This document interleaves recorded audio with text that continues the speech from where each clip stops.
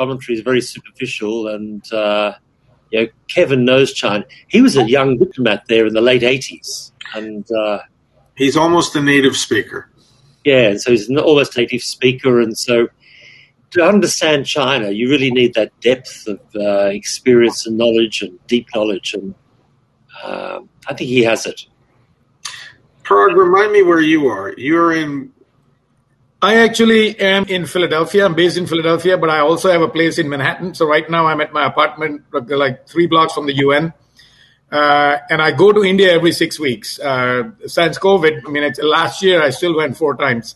And I just got back from there about 4.5 weeks ago. And I probably won't go until the Delta 4 or whatever they're calling that variant from India is well under control. But yes, I travel extensively. Last year, I flew almost 270,000 miles. I'm already 125 this year. You know, the global services is a wonderful thing. Well, actually, on the for-profit side, my clients are Carnival Cruise Lines. So while the whole industry is stagnant, we went on all these ships that are not moving. And that's what I'm going to talk about, basically, opportunities that lie within COVID. And we went and retrofitted all these ships to bring them back to service with all these technologies that are going to be paramount in them being able to sail again and bring a lot of confidence to their guests. So we were in situations where you walk into a country and, for example, Philippines is one of them. I landed in Philippines. I boarded the ship. I was supposed to be there 2 weeks, and then Philippines goes under lockdown. So you can't touch the land again. So the consequences were that we would have been stuck there for over 2.5 months. But anytime they do these kind of things, there are always maritime clauses that kind of get you out of jail. So I was ready to kind of private a jet for myself and fly myself from there to India, and then from India take a commercial flight back to the U.S. Because they won't let you in any other way. You have to kind of cocoon yourself. You get off the ship on a private boat.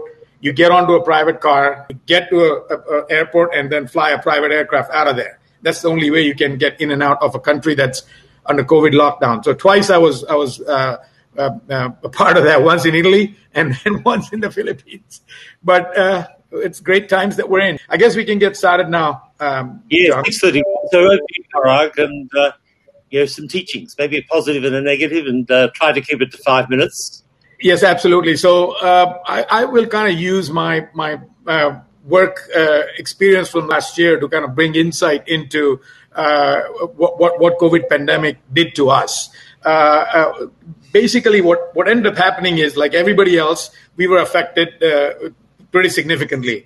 And what we did is we kind of pivoted very quickly and said, look, immediately when the virus hit, couple of things happened. Everybody shut down. Everybody went into this mode of remote 6 feet distance, and new businesses started cropping up. You started seeing these signs that says, "Please stay 6 feet away."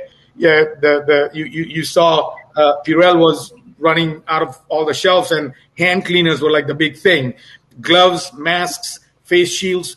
Suddenly, people that were able to pivot and cater to the need of the day were thriving and prospering businesses. Individually packed meals. There were a lot of places that never closed, even throughout COVID, because what they did is they went to outdoor catering or takeout food and individually wrapped meals. So we kind of said, look, a virus or a pandemic is not a new event. It happens all the time. One of my largest clients is Carnival Cruise Lines, and they owned about 60% of the world's cruising market. And all their ships all at once were completely just locked out, no more sailing. And they knew coming in that this is going to be lasting for over a year.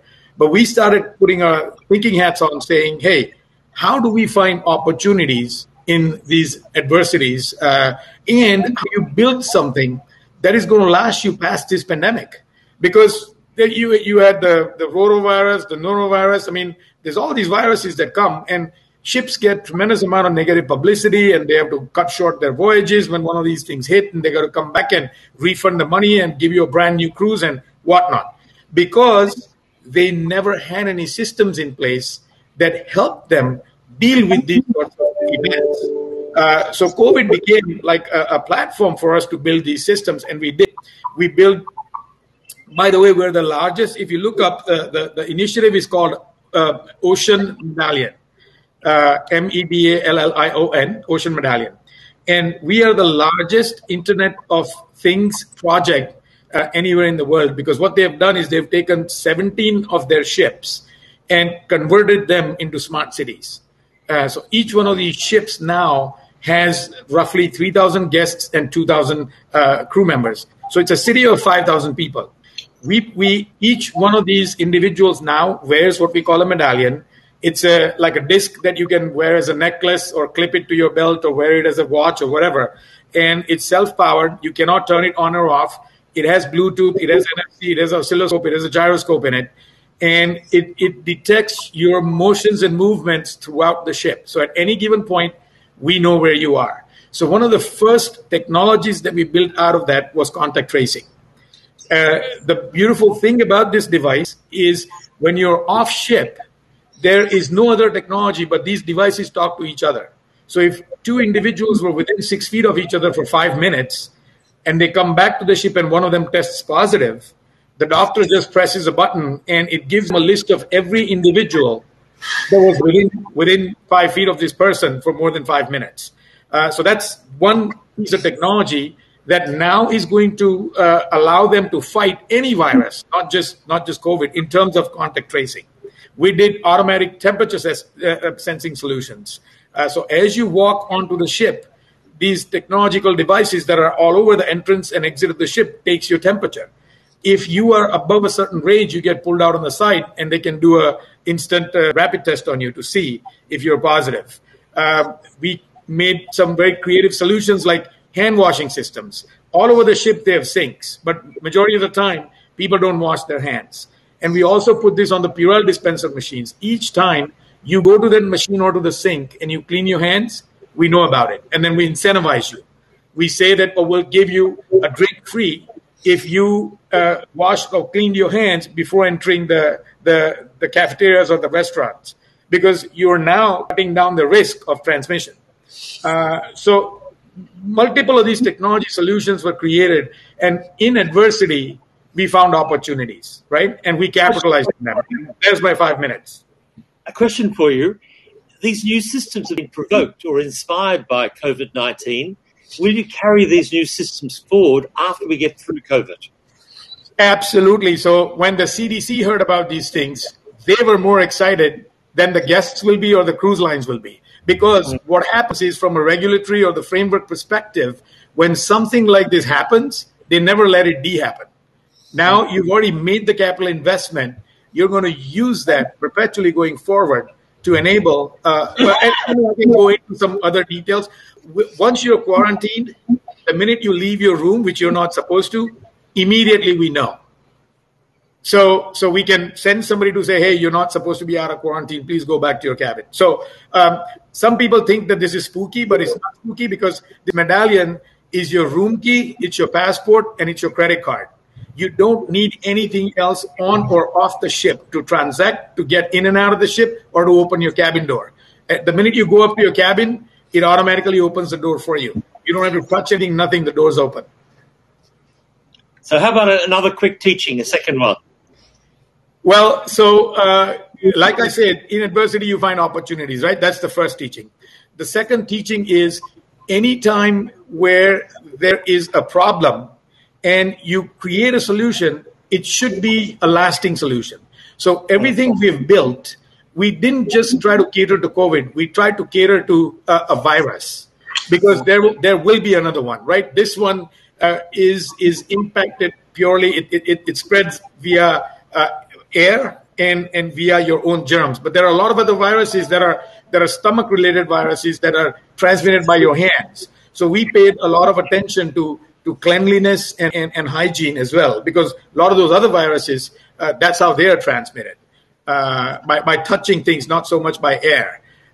So when you try to fix a problem, make sure that it transcends not just your problem du jour, also things that are to follow. So fantastic. So in adversity, we have opportunities for creating new solutions. Sanford, over to you. Sandy, Climan in Los Angeles, and happy to see everyone. And it is a great pleasure to be at the Horasis gathering again. From my point of view, there's a lot of lessons.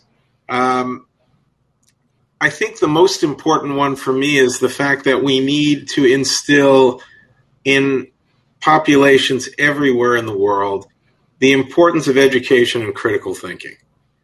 At the end of the day, what we have seen during this period of time is not just the lack of organization around how to approach the pandemic, but the lack of organization being exacerbated in information, even in entertainment, in the media in general, because you actually have to have people who are well educated, can understand when the science is imprecise, can listen with a level of critical thinking as to how to make decisions, and you need organization across the board that is well-intentioned, not political, is focused on public health and science as opposed to interests that have nothing to do with public health or science and have to do with other issues.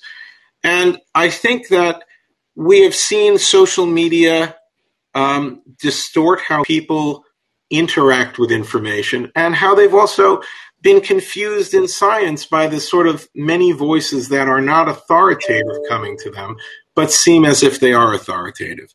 And I think coming out of this, and I think this is true in general, is we have all the tools for how to improve that, and we need to apply them. The second, I guess, observation and learning from it for me is that the pandemic forced a online world for education as well as communication. And I think on the positive side, we learned to cope with the fact that, and we had the tools for being more isolated, but having tools that allowed us to communicate differently than we ever had.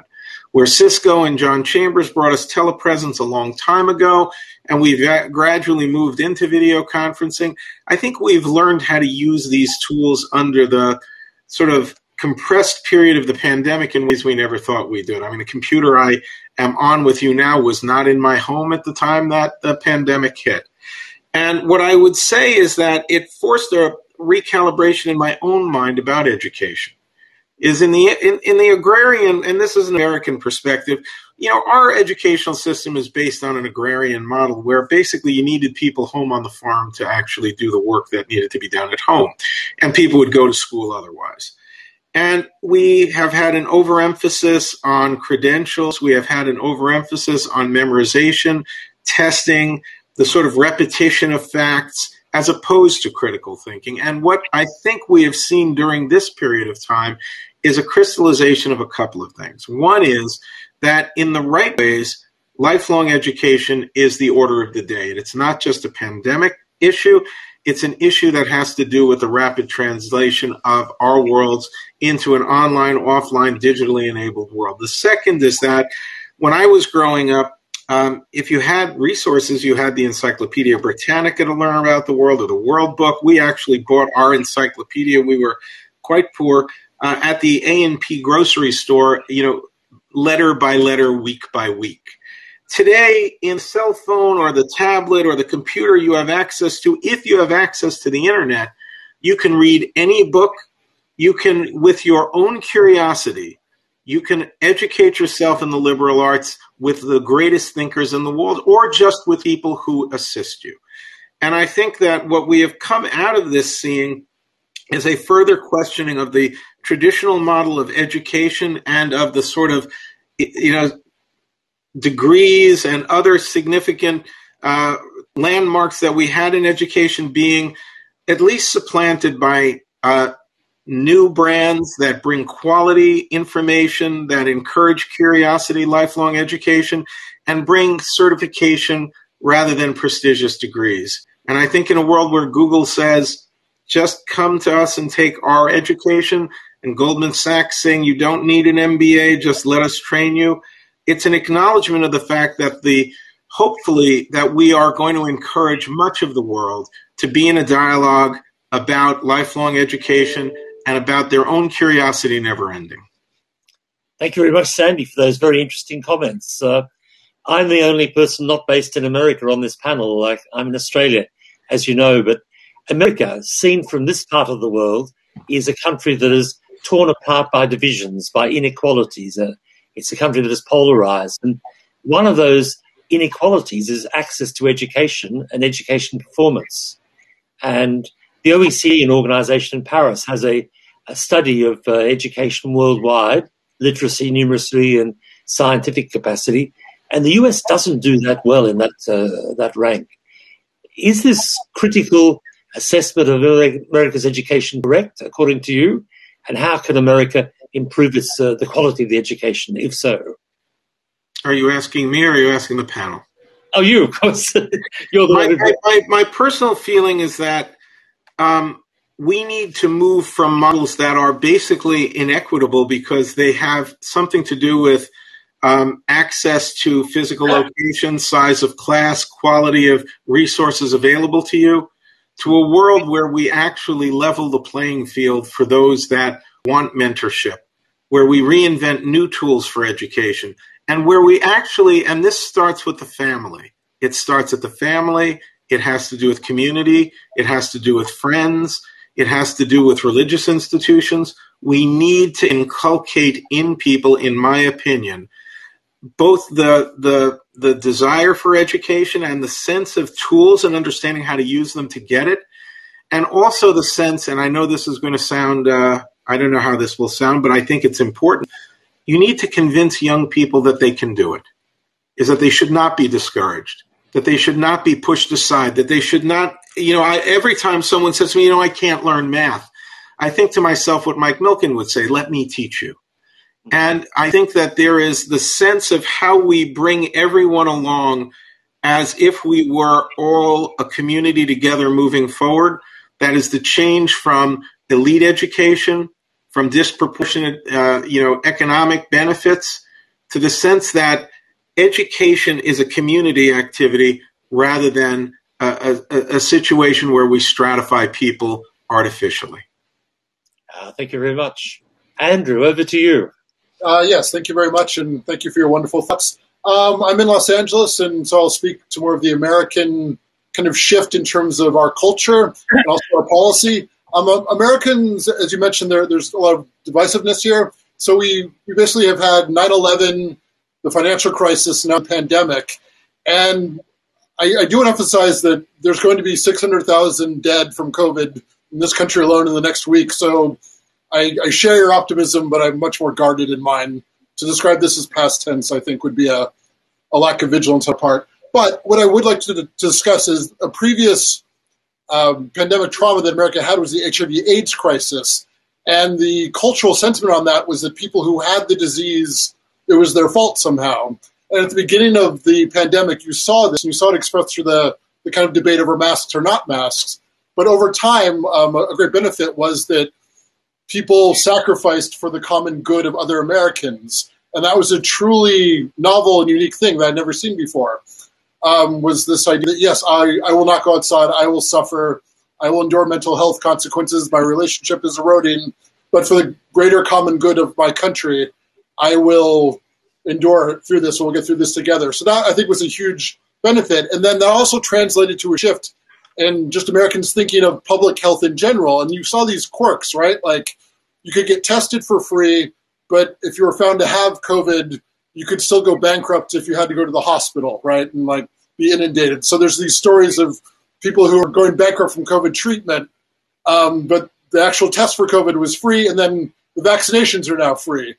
So it ushered in this shift at the level of high government and policy that healthcare can be a human right. Prior to that, it was deeply ingrained in the American psyche that, if you don't have healthcare, you deserve to die. Like, we find this in our homeless crisis, right? You're homeless because you deserve it. So it's not a complete shift to where it should be, but it was the ushering of a notion of public good and public health, and also of internal sacrifice for the greater good, and this notion of transforming our society that people who are suffering or in poverty, it's not a character trait, it's a cluster of factors, it's multiple systems working together. but that we as individuals can get through this and overcome together. And that to me is the great takeaway, is that beginning of that transformation to a more kind of Western European idea of a social safety net for America, and also for this idea of the common good, that, you know, public health is public and we are public together. Great. Well, thank you very much, Andrew. That's interesting that your perspective on America turning a little bit European. I don't know if the other speakers would agree with that. It's I can see Parag twisting his nose. No, I think to a certain degree, I agree with Andrew that the sense of taking ownership of making the situation better, you absolutely saw that. The county that I am in Pennsylvania, it's called Montgomery County. And if you look that up, it was one of the epicenters of when the pandemic was going rampant here on the East Coast. And our county commissioner, who I know personally, basically pleaded to people saying, look, we all can do this. And before the other people joined the panel, I said that I've flown over 250,000 miles last year. I have been PCR tested 52 times now. I'm not talking about antigen, not the quick one, the one that goes right to your brain, to your sinuses.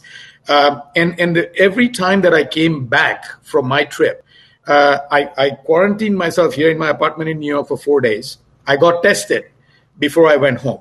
And that's not only to protect my family, but to protect my staff members, to protect my neighbors, to protect everybody. So I agree with Andrew that happened. I would have never done that before, because it was all about my rat race and my time and me getting back to work as quickly as I could. So, and I've seen this with majority of the people. I speak on my behalf because I'm sharing my experience, but I've seen this with so many people. So absolutely. But I think from a healthcare perspective, a lot has happened. I mean, I know a lot of people, a lot of doctors that have provided services for free because people just couldn't afford it and they were going to die. My brother-in-law is an interventional radiologist, and he never, in his private practice, he didn't even ask for any insurance papers. If you had a blood clot from COVID, he was treating you. If you can pay him, great. If you can't pay him, I mean, his mortgage was not at risk. So he has provided service to a lot of people. So I think America has done a lot of good for itself, and it's great to see that. I don't know whether I can agree that we're headed towards Europe and becoming a socialist kind of a mindset country. I mean, we'll never be a Switzerland or a Germany. You see what happened in Germany. They gave paychecks to people for 8.5 months, 9 months, full paychecks. It's one of two things. Either you put $1,200 in people's pocket, or say, I'm going to give you the paycheck and pay taxes, and the cycle goes on. But I don't know whether we're anywhere near being of European mindset. I would say we are nowhere near being a European mindset. I mean, I think that what we've seen, crises in general and the pandemic being no exception, bring out the best and worst in people. And it brings out inconsistencies. So on the one hand, you have people who are altruistic and doing exactly what Parag has just talked about.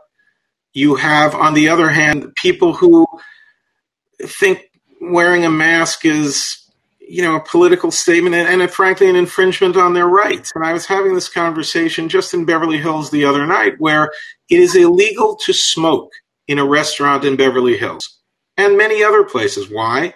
Because secondhand smoke is carcinogenic, and it infringes on your rights. So if you're in a restaurant sucking up, now you could say the restaurant owner should allow that, but from a public health point of view, we do not allow secondhand smoke in many locations because of the transmission of carcinogens from the smoker to the non-smoker. And yet, the transmission of a lethal virus from someone who has it to someone who doesn't, that is airborne, it's inconsistent. I mean, if you line one up against the other, it makes no sense that they should be looked at, in my opinion, that they should be looked at differently. And I think the political divide that we have in the U.S. is a challenge for the country, and we will see how it sorts out. I think that on the one hand, many people agree there should be a social net. On the other hand, we've also moved into a period of time where too many people have taken the position that the ends justify the means, winner take all. You know, the haves should have more and the have-nots should have less. And then there's the other side of that equation that doesn't agree with that. And I think we're wrestling. It's almost biblical. We're sitting here wrestling with who we will be when we finally coalesce to some future evolution of a country we thought we knew. Yeah, well, I'll make a couple of quick comments from an Australian point of view. Now, Australia is a federal country, like the US, like India. We have 6 states and 2 territories. And one of the very first things that our national government did, which is a right-wing government, in March last year, was to establish a national cabinet. And so the national cabinet is made up of the leaders of all of the states, territories, and the national government. And you have right-wing leaders, left-wing leaders, all there together. And there was a serious attempt to have a national strategy for dealing with COVID. And although there were differences and arguments and so on, it's actually worked pretty well. The nation has actually come together, knowing that we have a national problem and we must work together. And so that's been quite impressive. And for me, quite surprising that Australia could do such a thing. And the other thing which is quite striking in Australia is that all of our governments, national and state governments, have chief medical officers. Now, whenever our Prime Minister is giving a press conference on COVID, he has standing right next to him the chief medical officer. And whenever there's a technical question about COVID, he passes the microphone to the chief medical officer. So we have chief medical officers and political leaders working hand in glove. And obviously, the chief medical officers are trying to be friendly to the government, but the government is relying substantially on these chief medical officers. And there's this motto in Australia about following the science, following what the medical officers say. I think that is one of the reasons why Australia has done pretty well in managing the virus. And, of course, back in the days of Donald Trump, of course, in America, at least seen from Australia, there's lots of squabbling between the states and Washington. And also Mr. Fauci had a very difficult time. He was not always taken seriously by Mr. Trump. So that's one thing I'd like to point out about how we managed it at a political level. Quickly, like Sam, I'm a professor in Tokyo, and I used to be an IT dinosaur. I had to hire an IT trainer, learn how to record my lectures, conduct classes on YouTube and Zoom and so on. And it's worked surprisingly well. So pointing to what Parag has been talking about, I've actually adapted to this new situation in quite a positive way. So there's just a few comments from an Australian perspective. What I would say, just in short, one of my favorite films is Apollo 13. And it's used to teach because it shows how when you need to handle a crisis, you come together and make, under great time pressure and life and death circumstances, critical decisions. Had we handled the pandemic with even a fraction of how Apollo 13 handled bringing the astronauts back, that would have been better. Had Apollo 13 handled bringing the astronauts back the way we handle a pandemic, the astronauts would have perished in space. Stanford, adding to that, if I may, John, let's without being facetious here, if every human on this planet quarantined for 14 days, what happens? Science says this virus goes away. Right? The key is it's that simple. If every individual, and let's say we take that 14 days, a week extra, and say genuinely every one of us is going to self-quarantine for 21 days. This calamity is behind us. I'm not sure that actually would have happened. No, what I'm saying is that's what the science says. That's exactly because the people that have caught it are going to go down the course of death or recovery, whichever way it's going to fall. But the transmission of it immediately stops if everybody ends up doing that. Well, as we know, we all focus on independence over everything else. But Parag, how do you get on in a country like India or the Philippines, the country of my wife, where you have 10 or 20 people living in a small house? But that is not possible. So what they have to do is they self-quarantine as a bubble and let the fallout happen there. You have to think bigger outside, because regardless of which country you're in, poor or rich, whatever your living conditions are, if you cocooned yourself for 14 or 21 days, whatever that number is, on erring on the side of safety. If a family of 11, 2 people contracted, or maybe none of them contracted, even if 11 of them are living in a household, if they didn't expose themselves in India, I'll tell you what happened in India. The first wave actually was the poor people that caught it, and the rich were kind of blaming them. In the second wave, it's a complete opposite of it. Because the rich were so complacent, the rich caught it. And when one family member catches it, they're giving it to 5 or 6 people that work for them, whether it's their gardener or their driver or their maid. And that's why it spread so quickly. And there's no denying to that. It's my friends were partying like it was 1999. They didn't think there was a virus because it didn't affect them as a class, as a society. Andrew, we haven't heard from you for a while. The influence of the caste system into epidemiology is completely fascinating. I do think, to his point, if the American government, like certain countries did, just put money in everyone's bank account and said, hey, don't worry about it, everyone just stay where you are for 14 days, America would have had a shot at this kind of thing. But because I'm not saying we're going to become Finland, but it was the ushering of this idea that people who lose their jobs, it's not their fault. This idea of taking calamity from the realm of the personal responsibility and placing it in the public domain, which is a big cultural shift. And yeah, if the American government had said, hey, we're going to give you 3 months salary, just don't leave your houses, the pandemic wouldn't be nowhere near the 600,000 dead we're about to cross that threshold of. So yeah, I believe he's correct. And I believe it's also evidence of like why we're moving towards more of a social safety net. And again, amongst all this tragedy, that's kind of the perk, and I don't see that perk going away. Also, the economic problems that led to the ascension of Donald Trump haven't gone away. Automation has now been increased because of the digitization of education and things like that. So that's actually creating more employment problems, which again, the answer to, if you want to have a economy of robust innovation and hardcore entrepreneurship, you have to ameliorate the shocks to the employment sector, to employed people. And I think that will be the perk of the pandemic. This will be that tragedy that ushers in not a completely European system, but at least those types of things and those types of programs to mitigate future calamity for us all. Let me return just to the thought of how you eradicate a pandemic. The sense, with all deference to the sort of quarantining for 14 days everyone on the planet, the practicality of that actually doesn't work. And what I think is that we have a number of organizations. The Milken Institute, Faster Cures, has just come out with a study on how you deal with future pandemics. Dr. Larry Brilliant, who was the one who eradicated smallpox and carried the last smallpox patient out of a hut in Africa's work on eradicating pandemics.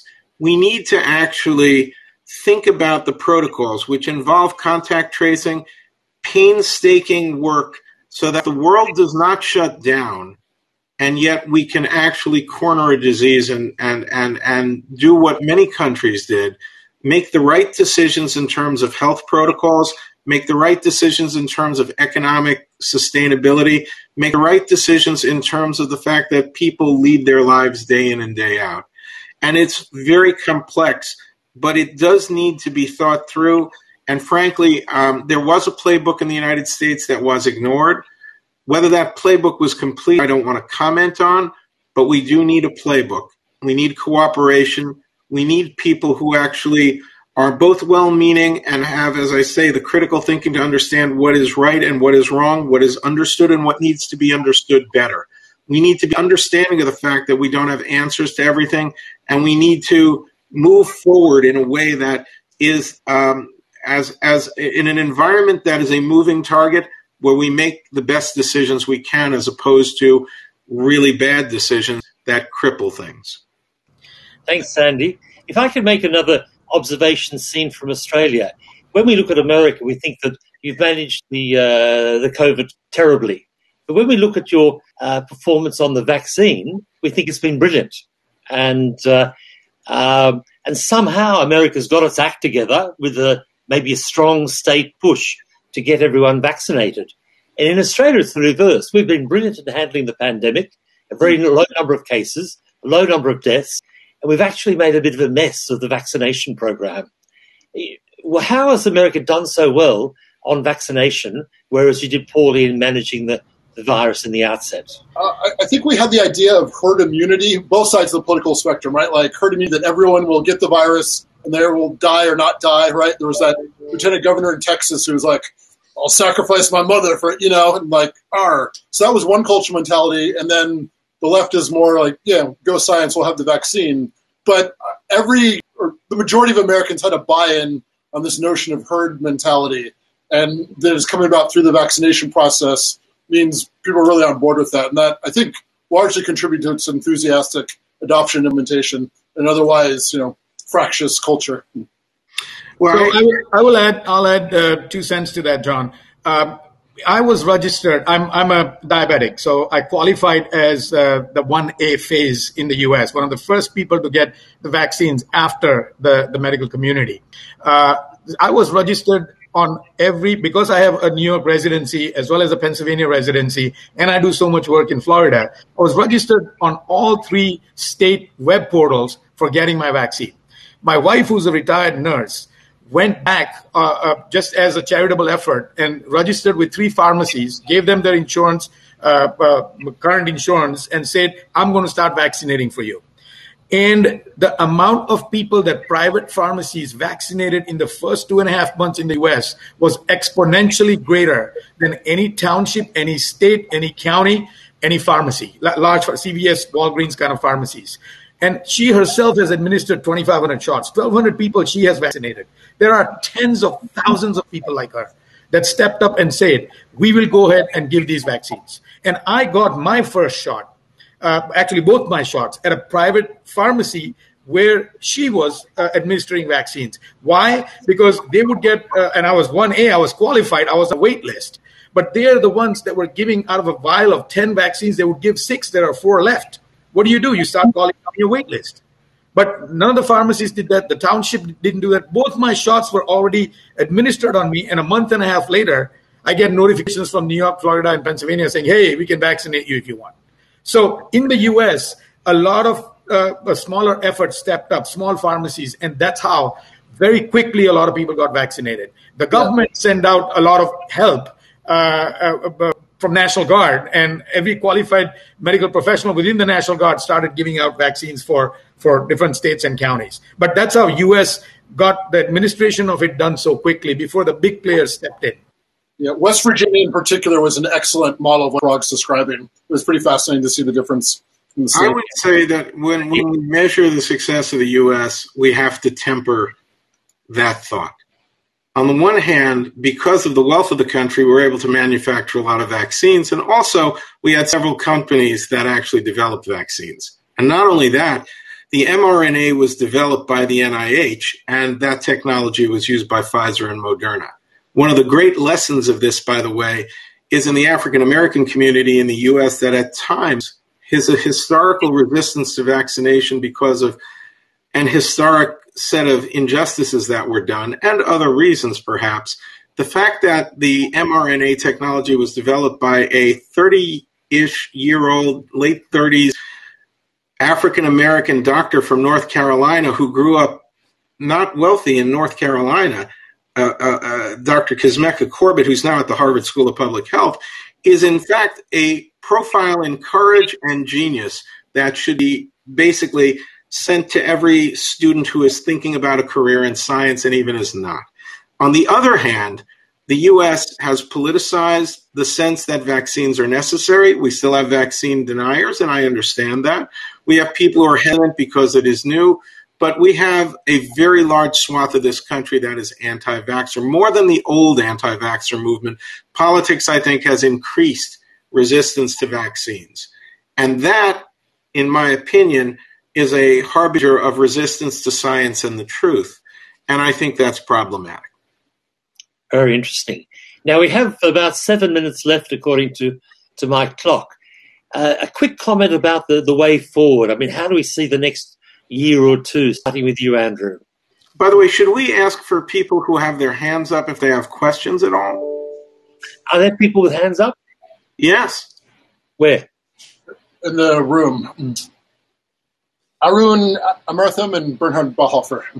And Alec Wang and Charlie Stein had as well. Yeah, please. Do I click on the hand, is it? I think they take a microphone. Let's see if it works. All right.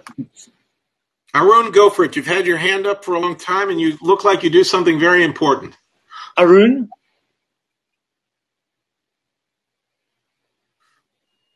Alec Wang? Alec? Or we can just continue, and unfortunately, we could ask them to email us their questions afterwards. Yeah, so Bernard, Alec, and Arun, if you do have questions or comments, please send them to us. If you don't have my email, you can just ask Frank. I'm going to put my email in the chat. Okay. And by the way, if Charlie Stein is on, I looked at your art. I would love to know more about it. Yeah, so any comments about sort of, lessons, the future, the next year or two? Andrew? Yeah, I think Sanford's correct. There is a large contingency of the country that is against vaccines, and so there's a risk of it just being endemic in some capacity. But I think that's going to combine with the digitization of work, right? Work is going to shift. People are now saying, hey, I don't want to commute anymore, and things like that. So we're going to have plus there's the problem of automation and joblessness that was a tidal wave of awfulness before the pandemic. So I think that's all going to fuse together, and we'll have this quasi-isolated, somewhat skittish reality where we go through the trauma of the pandemic and also the trauma of increased automation while we search for the proper tools of innovation and employment to guide us into the next phase. I do think we are moving more towards a sense of social good and harmony, however small and kind of mitigated those steps are. And I'm personally working towards kind of efforts like universal basic income and things like that, because I do think you need these broad swaths to mitigate the problems of transitioning to new eras. Thank you. Sandy?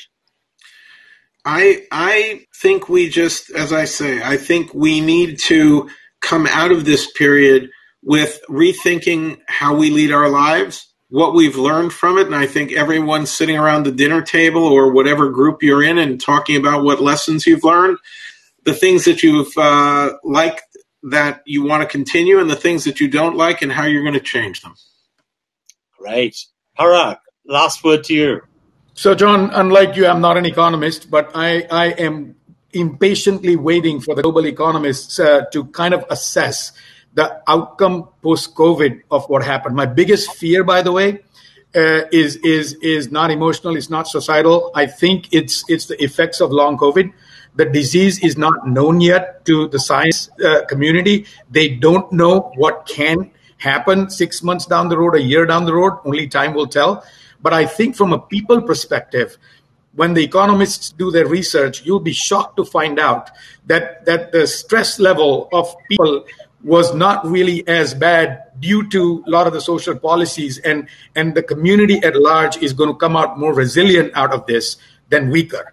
Because if it's almost like saying if you lived through the 100-year event, you survived, and you came out on the positive side of the equation at the other end, then you become more resilient and a fighter that I can do anything. Nothing can take me down. So I think that's what the broader notion out of this is going to be, that I lived it and hence I can live anything else. But the fear on my part is the lack of understanding of the long COVID effect, or what this virus can and will do. How much more will it mutate? I mean, they're saying that the Delta 4 iteration, or whatever it's called, the India variant, is significantly more damaging than the Wuhan or the UK or the South Africa variant. So will it come up with something completely else that negates every vaccine? And maybe you are completely in the cycle of booster shots, and then life is still lost. And that might be the bigger fear than anything else. But that at least that's my opinion, long term in the next 2 years. I think on the economic side, we're going to see that resilience will prevail, and that'll be the winning hand.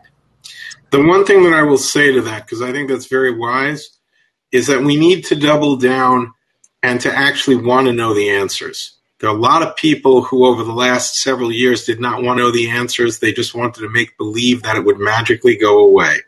The Washington Post had a column yesterday on the early research into the long-term neurological impact and what the activations were for the coronavirus on the neurological system, why it was causing brain issues, even with people with mild cases or asymptomatic.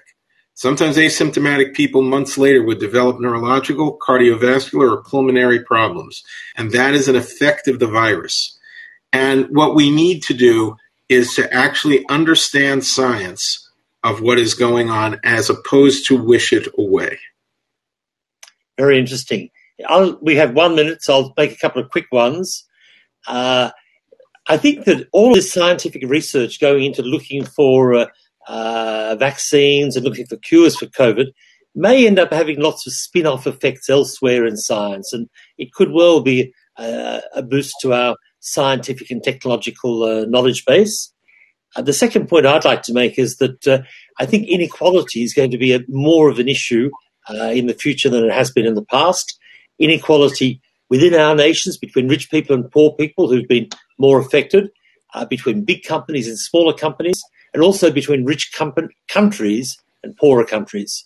Poorer countries can't borrow as easily as richer countries. So inequality, I think, is a big issue coming out of this, or a bigger issue. And, of course, the impact of that on populism worldwide is something we have to perhaps worry about.